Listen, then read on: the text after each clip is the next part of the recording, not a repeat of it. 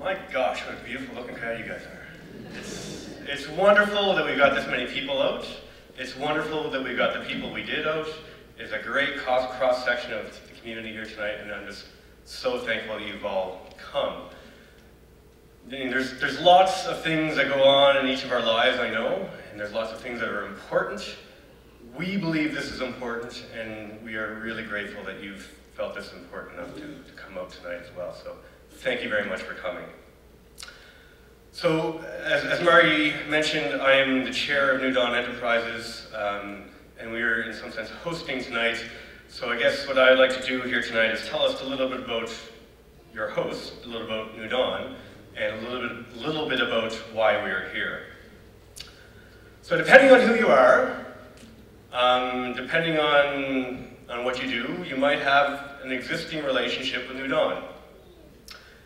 And if you do, you probably know only one piece of New Dawn, because there tend to be many New Dawns. So let me tell you about the New Dawns that there are. There's at least 3 New Dawns that we could think of here. First and foremost, we have New Dawn Enterprises. New Dawn Enterprises is the business part of New Dawn. It's a community business.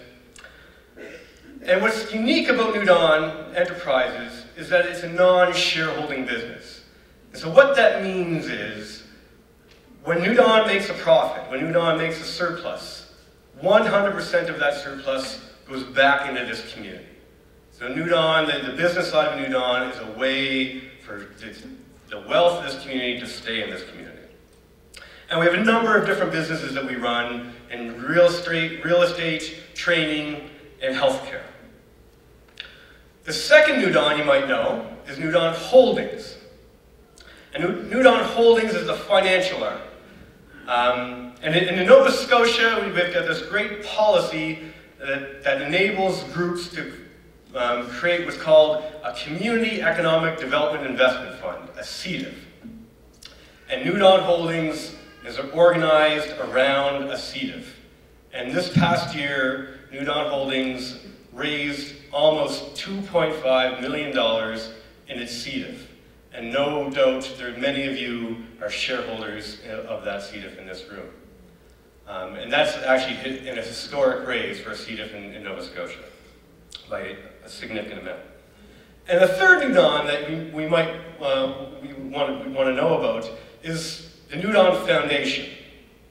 And you have to help me with this one because we call it the New Dawn Foundation, but we also recognize that foundation is the wrong word for this organization. So it's sort of, it's a name, but it's only a temporary name until we find a better one. And it's not an appropriate name to call it the foundation, because when you think of foundation, you think of charities and those types of things. And certainly the New Dawn Foundation does those types of things. We run the Meals on Wheels in the local area, and we run a number of other things that are non-profit and charitable and typical of a foundation. But our foundation has a mandate to do much more than that. And so it's a foundation that's really about social change, social transformation. And if you've been to one of the New Dawn Ideas Powered by Passion evenings, which have been quite a hit locally, that is one of the flavors of the New Dawn Foundation. That's one of the key activities of that side of the organization. And the foundation is, part of what it's about is really about trying to open up dialogue in this community about figuring out how this community decides for itself where to go. So in some sense, this meeting here tonight is really an activity of the New Dawn Foundation. So we have these 3 New Dawns. And what holds these three organizations together is one common vision.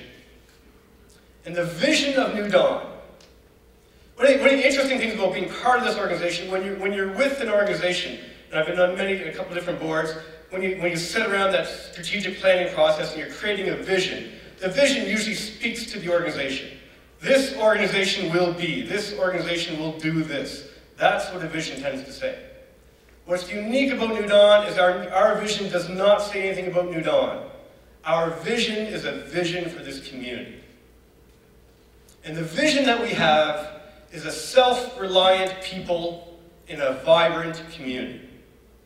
A self-reliant people in a vibrant community. Self-reliance means it's a process of breaking the bonds of dependency, whether that's dependency on outside corporations or complete dependency on governments that are not our own. Self-reliance is about making decisions for ourselves and building relationships of mutual partnership with other governments, with provincial and federal governments, with the corporate world outside of our boundaries. It is not about excluding them, but it's about building relationships on an equal footing. A vibrant community is a community that is prosperous, but not just prosperous in an economic sense. A vibrant community is healthy, is sustainable, is happy. A vibrant community, we must understand, contains multitudes. A healthy community has many voices, many visions, and many dreams that come together. A vibrant community is a community that accepts difference, accepts those many voices, and allows them to be heard in open debate. This vision of New Dawn, this is what really drew us here. This issue, the reason why we're here tonight is the issue about the harbor. It's the vision of New Dawn that drew New Dawn to this issue. And thinking of this issue around the harbor, and thinking about our vision, we've drawn three principles upon which the vision is built, but also upon which the vision informs. The first principle is community leadership. The community must take a lead in determining its own future. I mean, this goes back to Tompkins, it goes back to Cody. We must be masters of our own destiny. The second is community ownership. Now, there's many ways that we could think of wealth, but in the economic sense at least, we need to own the economic wealth-creating assets of this community. If you look down the harbor here, if you just go over the hill, we can look to the steel plant. And the steel plant did much to build this city, this community. But you can imagine all the wealth created by the steel plant. And all of that wealth went to other communities somewhere else to invest in their communities and their community's future. It didn't stay here. With community ownership over key assets, the wealth that gets created in a community stays in a community. And that's important. The third principle that we've drawn from here is the capacity of the community. And we do have the faith that this community does have the capacity to take charge of its own future. It can own its own assets and make smart decisions about how to use them. Indeed, if we are to become self-reliant, if we are to become vibrant, we have a responsibility to take ownership. So these three principles and that vision have guided New Dawn through this issue of looking at the harbor. And so this is why we're here. I mean, I think the harbor is where we're getting to put this into practice, but it's clearly much bigger for us. But we are here tonight specifically to talk about the harbor. So as you know in the media over the last while, there's been this debate going on about what to do with the harbor, and in particular what to do with the assets of Laurentian Energy. And that debate has been framed up as New Dawn on one side and ECBC on the other side. And it is such a shame that division has been created. We have two organizations here, New Dawn, and you've heard our vision. We have ECBC, which is an organization mandated for the economic development of this island. We have very similar mandates. There is no reason why these two organizations shouldn't be cooperating. And certainly that was the attitude of New Dawn.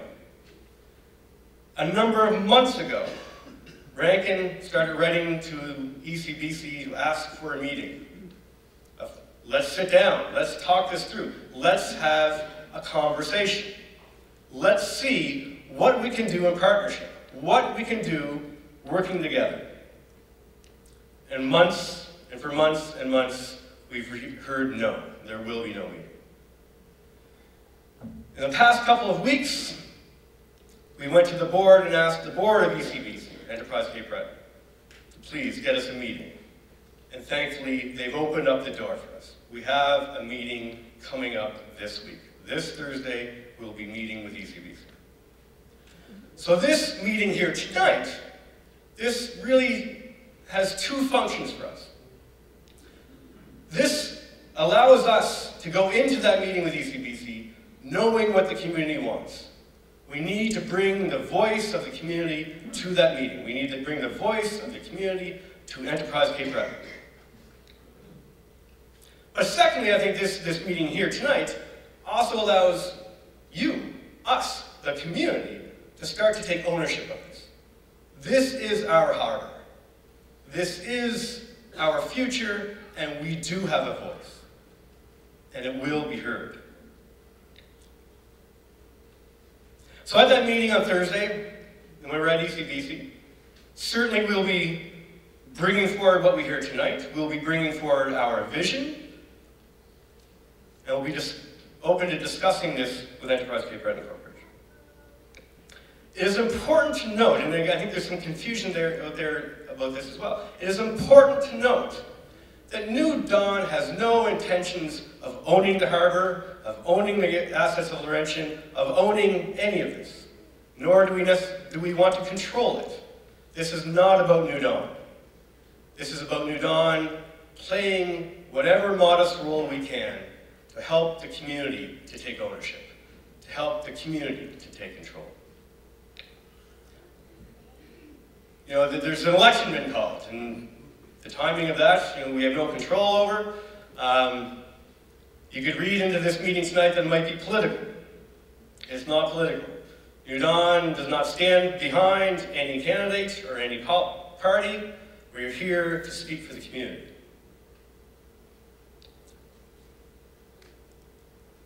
I should say, we're not here to speak for the community. We're here for the community to speak to us. My next point is, we try to be careful about this, because at New Dawn, we try to work in the interest of the community, but we don't represent the community. We do not represent the community. We are but one voice, one organization that is unique because we have a mandate and a vision that is about community betterment, but we do not represent the community. But what we want tonight, what we want from you tonight, is for us to hear the voice of the community, so when we get to the meeting on Thursday, that we can bring the community's voice forward, that we can speak to the community on this issue at least.